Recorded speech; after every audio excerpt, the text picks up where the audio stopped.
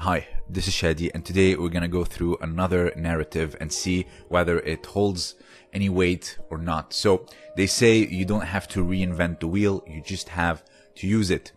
We have all heard this, that in judo there is grip fighting, the choice of takedowns is high amplitude, and because the focus is on the throw to get you the win, the ippon throw. But in BJJ, because the rules are different, they adopt the wrestling stand-up, meaning the wrestling stance, the choice of takedowns, all of it. So as a stand-up, you're kind of like a wrestler, but when you go to the ground, it becomes, you know, the classical newaza of judo, of course with some development over time. But in my opinion, after reviewing a lot of historical footage of those who dedicated their careers for newaza and for ground grappling, I see that this is not true. This approach has already been done. So we're gonna take a look at the great Oda Tsunetane and his choice of takedowns while demonstrating his judo or kosen judo. So the first one is here, he just feints for gripping and shoots in for a double leg. Notice how he picks up and goes to the side, so he lands in a good position, particularly Yoko Shihogatami or side control. So here he goes, he picks up or does like a morotegari, reaps away and lands in an ideal position. He reaps to the side so he doesn't have to pass guard. The next one is your knee pick.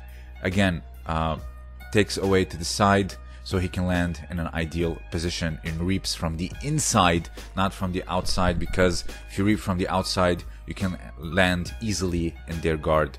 So also in judo, you have to take into consideration the pin. It's also valid. The next thing is when pulling guard.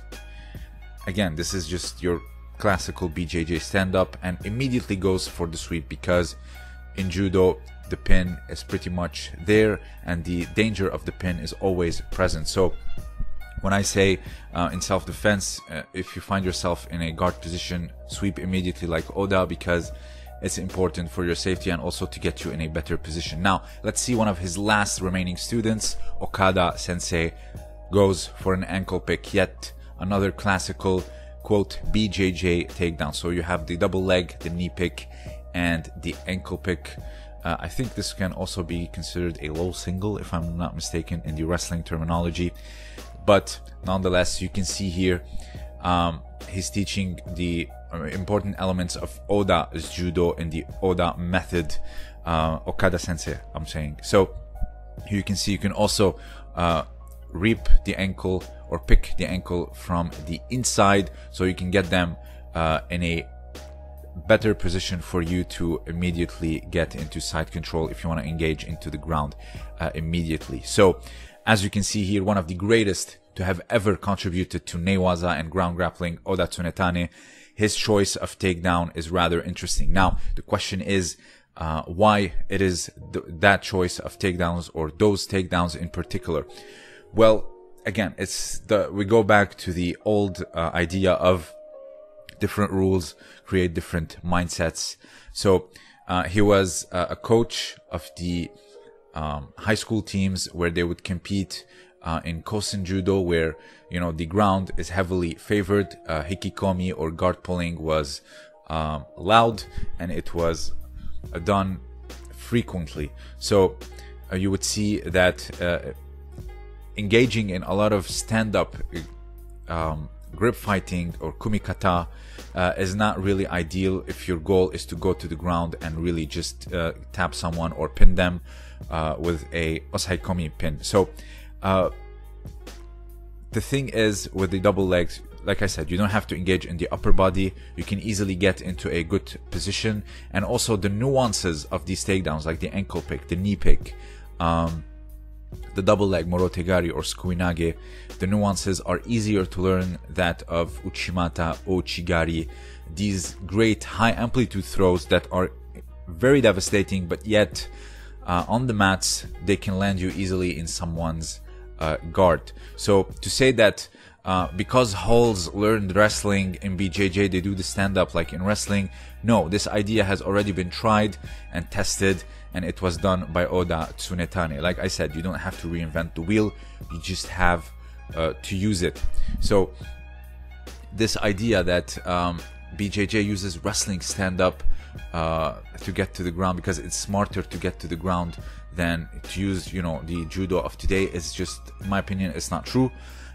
These old judokas have already come to this conclusion that if I want to get to the ground faster and in a good position, I either A, have to pull guard and immediately sweep after that to pin because osaikomi is big in judo, or the pin is big in judo, or B, save myself the work of kumite. By the way, in Japan they call kumikata, the group fighting, kumite.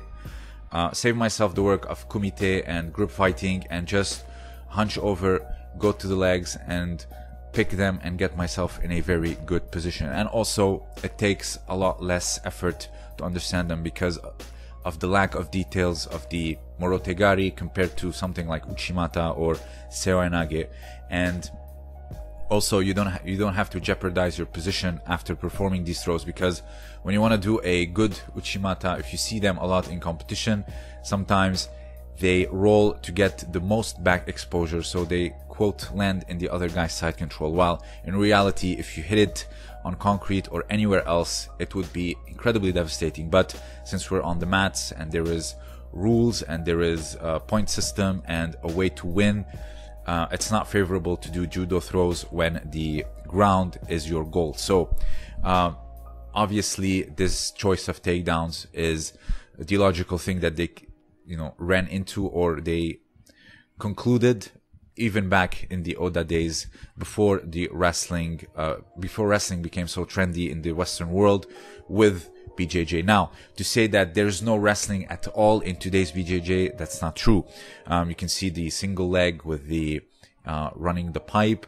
You can also see and there's also the no-gi. You can see them do a lot of wrestling pummels and a lot of elements, but I'm talking about classical gi BJJ or jiu-jitsu, and the stand-up approach, the whole concept of the stand-up approach with the choice of takedowns, how to attack and how to get yourself to the ground the fastest and safest way. I'd say it was already been approached by Oda sensei, Okada sensei, and all these great ground masters like Kanemitsu sensei, etc. So the stand-up approach, of course, in judo has been different since before, I would say, the BJJ thing became this popular. So if you have anything else to add, please let me know down below.